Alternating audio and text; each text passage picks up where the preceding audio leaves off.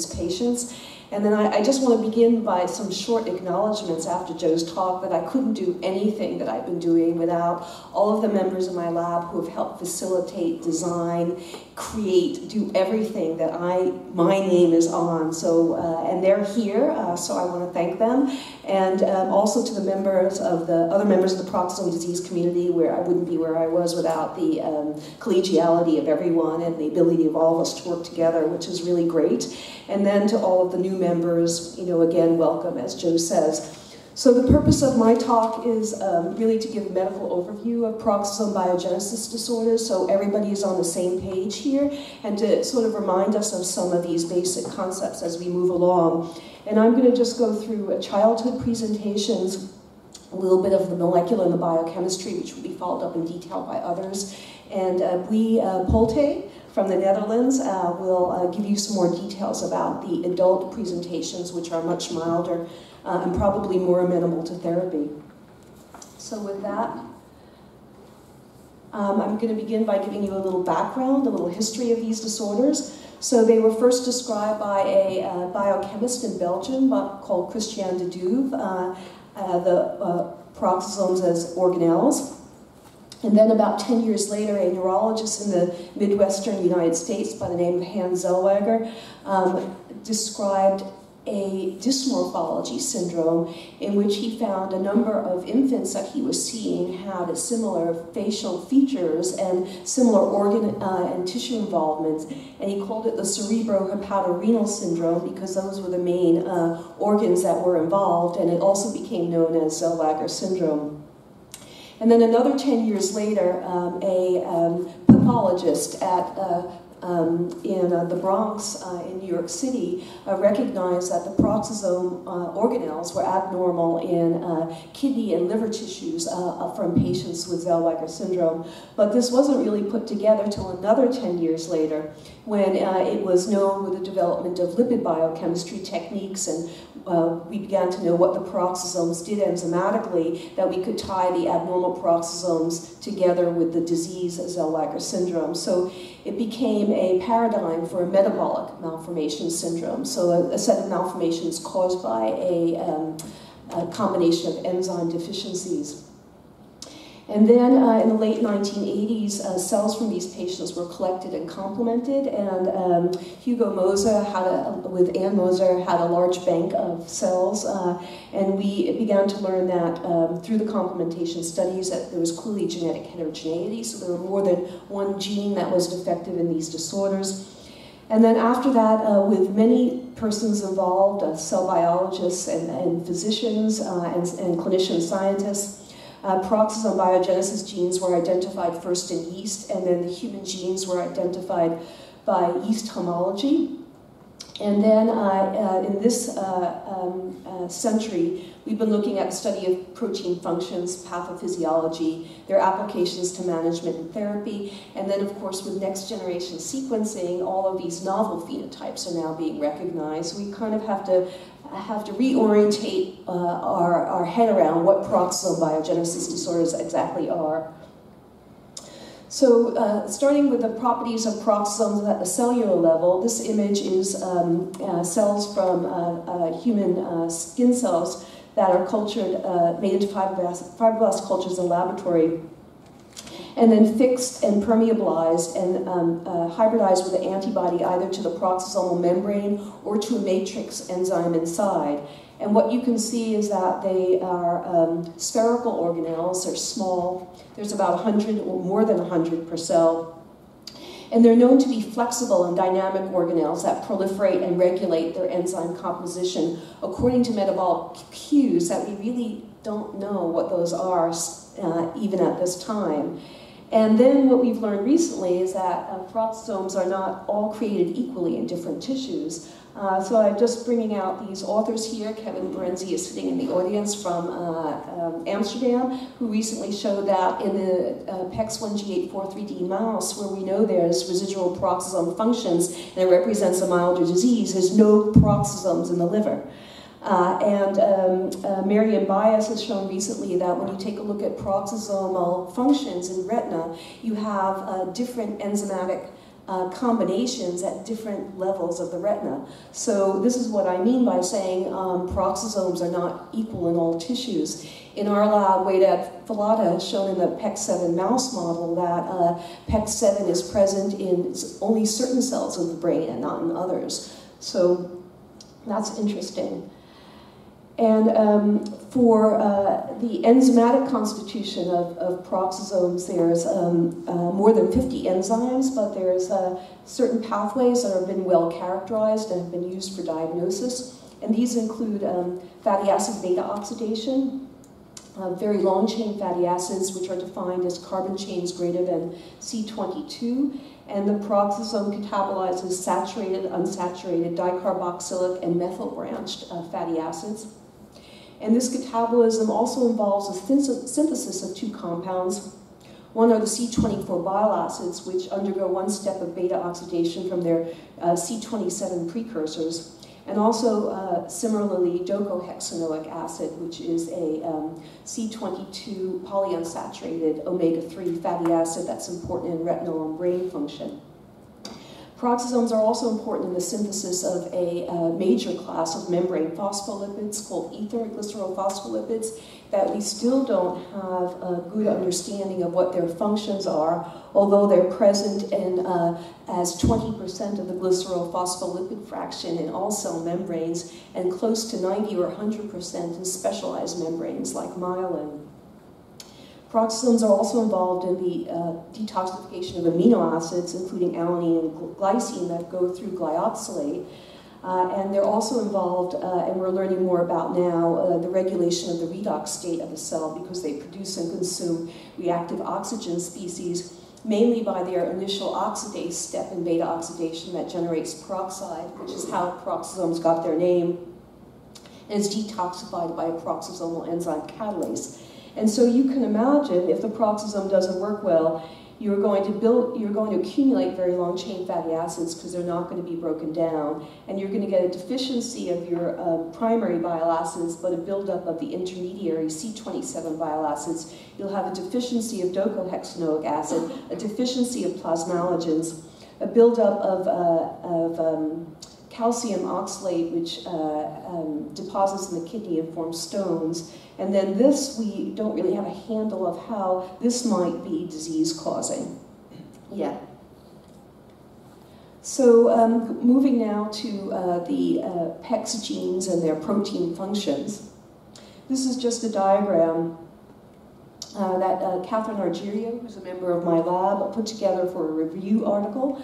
And it shows you the PEX proteins that are involved in enzyme import and the PEX proteins that are involved in new membrane formation and division of existing peroxisomes. And just to go briefly through this, you have receptors in the cytoplasm that are PEX5 and PEX7, and they recognize enzymes that are destined for the peroxisomal matrix by virtue of their targeting signals.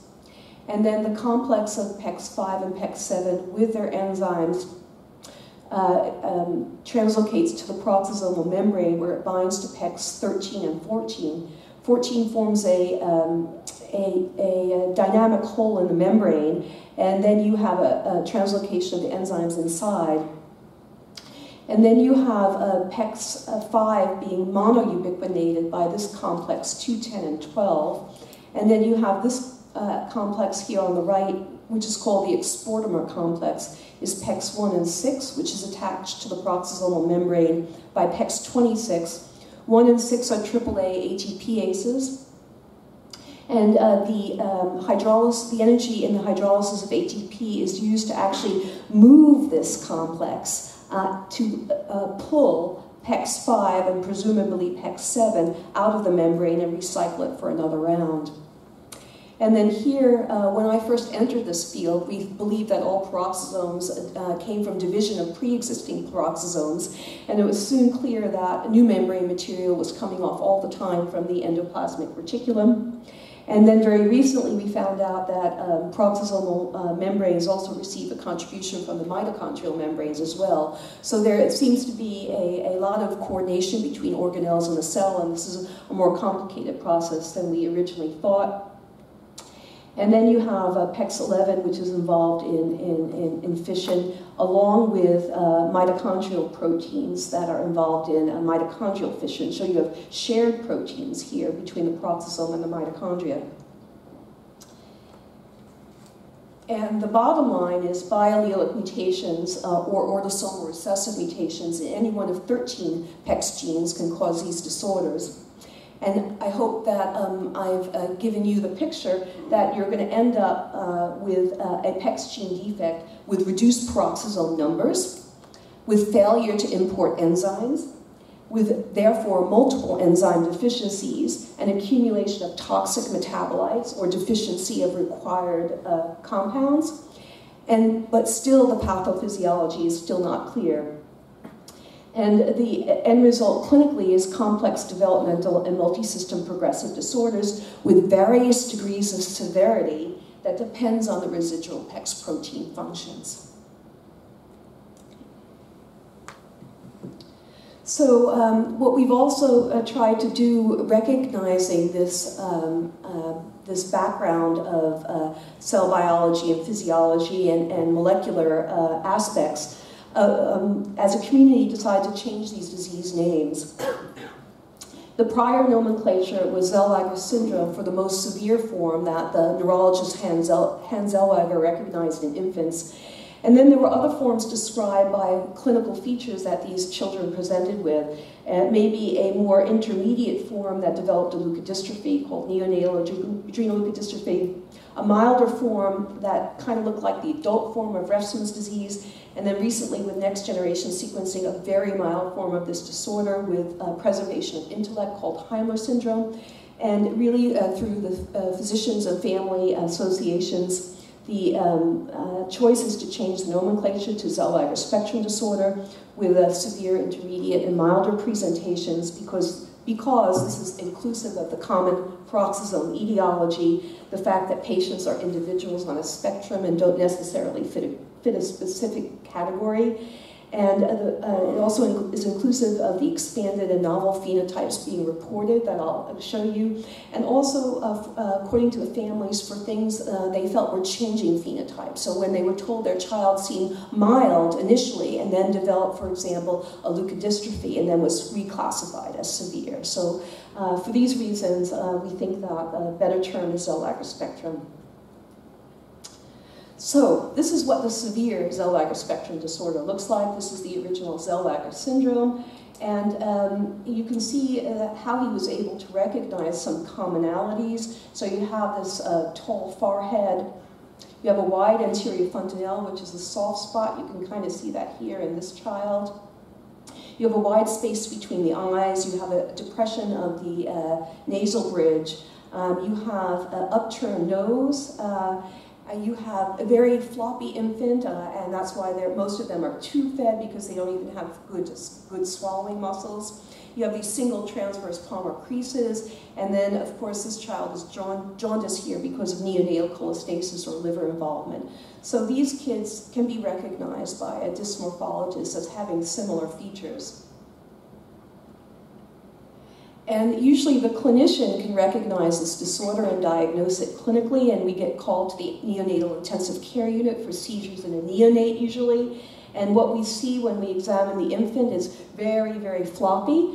And if we take a look at the brain MRI, we see these classical architectural abnormalities described in the syndrome, which is regional pachygyria, or too few and enlarged folds of the brain, and polymicrogyria in other areas, which is multiple small folds, and then these germinal cysts. And then if we examine the infant, we will also see, in addition to the facial features, the tall forehead, etc., that I had mentioned, we find that the liver is enlarged, and we see these abnormal liver function tests. If we take a look at the bile acids, which is really a peroxisomal function test because the peroxisomes metabolize the C27 to the C24 bile acids, we'll see elevated C27 bile acids. We do an ultrasound of the liver, we see subcortical cysts in the kidney, ultrasound of the kidney. And if we do some skeletal x-rays, we actually see these punctate calcifications in these patients, usually limited to the hips and knees. And then we go ahead and we'll do some more peroxisomal functions and find out they're abnormal, and a gene panel to determine what the underlying gene defect is. And this will be the, again, cerebro-hepatorenal syndrome of Zellweger. And again, for the common manifestations, which is the brain, cerebro, and the liver, hepato, and then the renal cysts. So I also want to point out that there are single enzyme defects or single protein defects, which are defects in those enzymes that are in the peroxisome, and these have overlapping clinical features. So this is one of the reasons it's good to take a look at peroxisome metabolites and to do the gene testing. It also helps us understand these diseases better, that you can actually have some single enzyme deficiencies in which the patients have many overlapping features with the biogenesis disorders. And this goes all the way from the severe to the milder forms of the disease, and it includes a novel transporter, ACVD5. It includes some features of even X-linked adrenal leukodystrophy with the leukodystrophy part. ABCD3 defects can cause severe liver disease. Amicar can also cause liver and CNS disease. And again, with all of these, we have parts of this biogenesis spectrum. So this is intermediate to milder form, and I think here the role of newborn screening, which has started in the United States, will really help pick up a lot of these kids pre-symptomatically, because they often are not recognized at birth. And if we can pick these kids up who have a milder disease pre-symptomatically, then we have a better chance of having a therapy that will actually help improve their clinical disease. And we defined these intermediate and milder group as the absence of major malformations that define the severe ZSDs, the absence of the brain malformations, the absence of the renal cysts, the absence of the chondrodysplasia punctata. And I think Dr. LaPiana from McGill helped review about 60 MRIs that we had on these children, and there actually are some changes to this part right now, and I'll let her speak to us about that. But in general, the intermediate and milder children are free of the major malformations that define Zellweger syndrome and have a progressive disease over time, that if we could recognize and intervene early might be the ideal therapeutic candidates. And so their baseline involvement is cerebral, so we're going to go through cerebral and hepatic. So they have a neurocognitive abnormalities and a progressive. This includes, I include in cerebral, just as a way of thinking about it, the progressive retinal degeneration and sensory neural hearing loss, some degree of liver dysfunction, and then they have, interestingly, ameliogenesis imperfecta, which is absence of enamel on the secondary teeth. We don't have a clue of how that biology or pathophysiology works from peroxisome metabolism to teeth. That would be interesting to figure out. This is the even milder form, so now we're getting to preservation of intellect or normal intellect. Again, this disease is really a progressive hearing and vision loss, again with the ameliogenesis imperfecta. And on top of this sort of baseline disease are complications, and one of the big problems in this field is trying to figure out prognostically who gets what complications and when, because we need to define some accurate clinical endpoints for therapy. And these complications include leukodystrophy, which is demyelinating, and seizure disorders, the development of peripheral neuropathy. Although liver disease is present in most patients, the big question is who's going to develop more severe liver disease than others. And so we see a can see a progression of fibrosis and cirrhosis that leads to portal hypertension and esophageal varices, and in the end, in young adults, we're now seeing adenocarcinoma. And then some patients will develop renal stones that can lead to hypertension and renal failure. Some patients develop adrenal insufficiency, and some patients develop osteopenia. But again, putting in perspective for everyone so we can all remember, it's still a cerebral, including sensory and neurological, hepatic, renal, and now I've sort of added adrenal and bone to this multi-system disease. So this is just an example of leukodystrophy, which we'll hear more about from Dr. LaPiana. And so this gives you an example, again, of the variation even in this demyelinating process.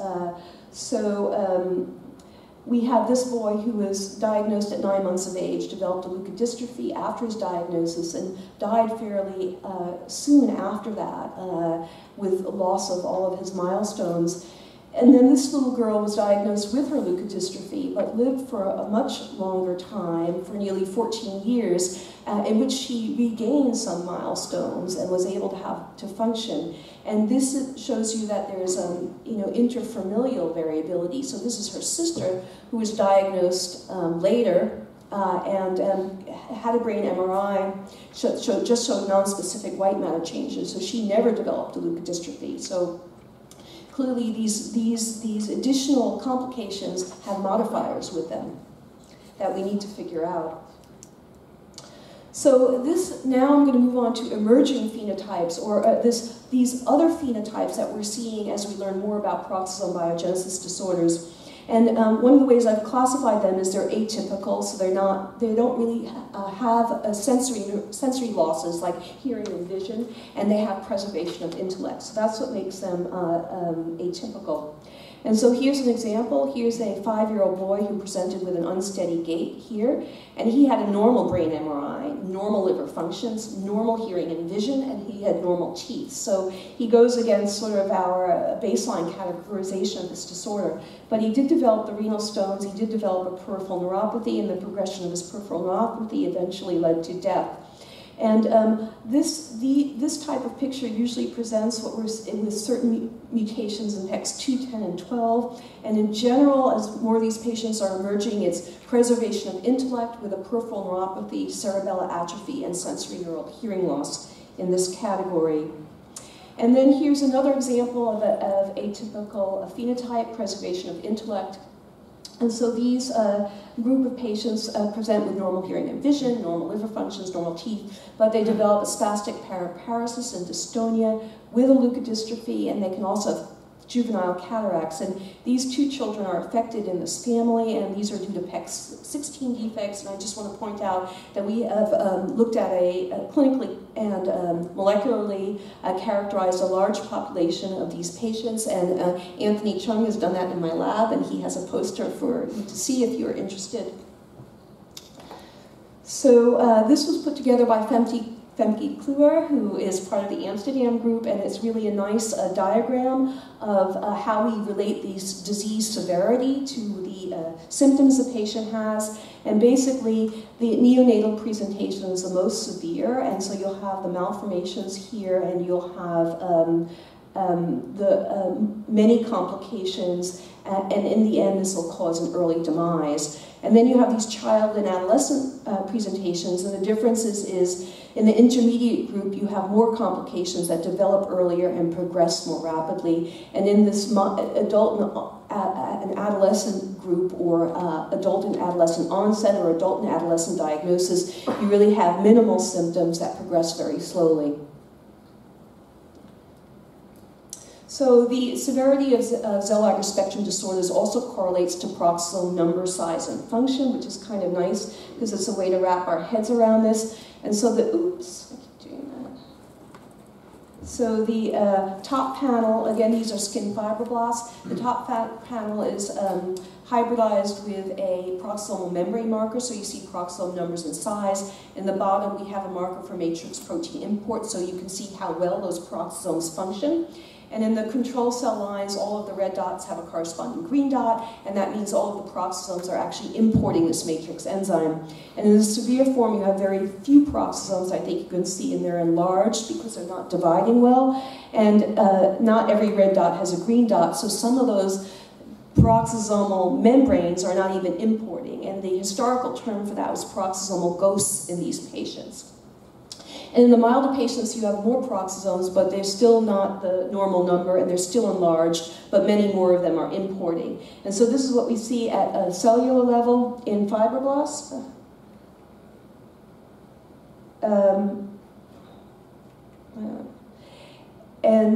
Again, if we take a look at peroxisome metabolites, like very long-chain fatty acids and plasmalogens, in the severe disease, we have the most abnormal levels, the highest very long-chain fatty acids, lowest plasmalogens.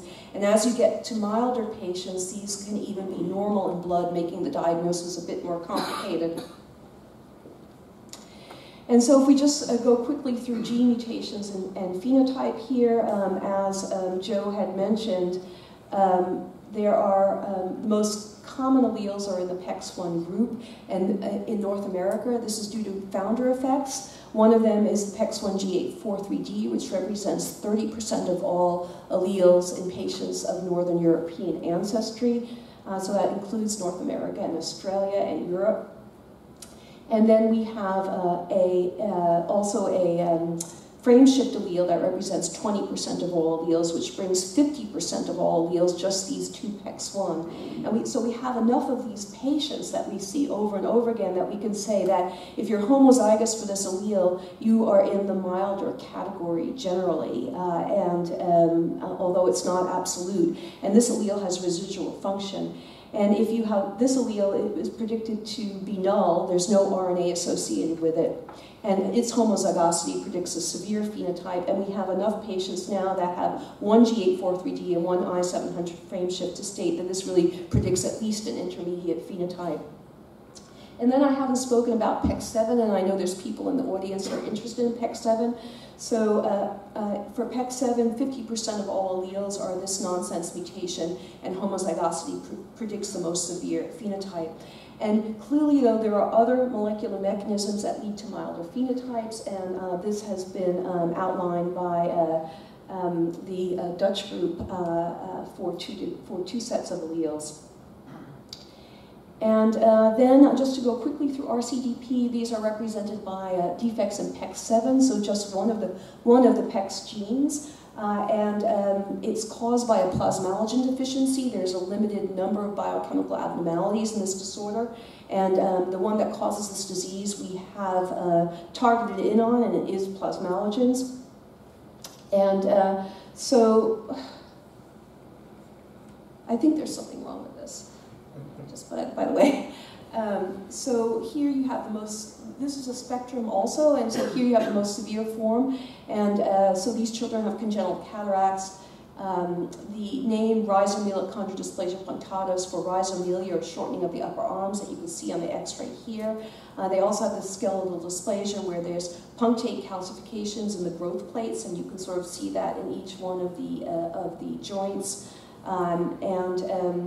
This causes a severe growth deficiency or dwarfism. They have profound developmental delays, as plasmalogens are important membrane phospholipids and represent, as I mentioned before, up to 100% in myelin. And they also have a high incidence of cardiac defects. But you can get children with milder forms, and they have less of the skeletal dysplasia, better growth, and better development. And then just to point out here about RCDP, so here's defect in PEX7.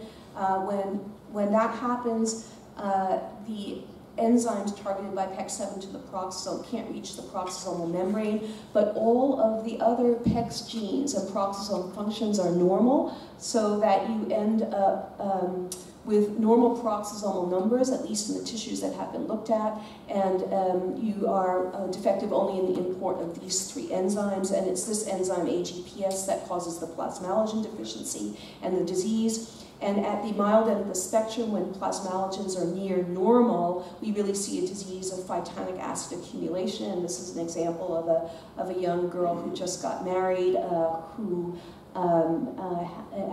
has a disease that resembles phytanic acid accumulation rather than plasmalogen deficiency.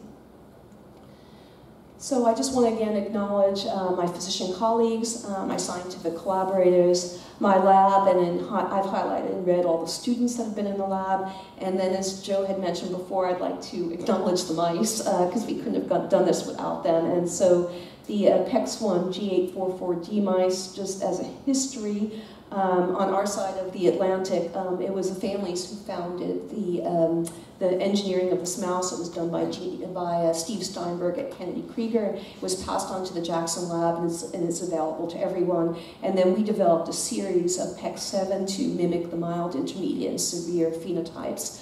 It's the plasmalogen deficiency that really gives the lung defects that Joe was talking about before. So with that, I will end and pass the baton on to Bui.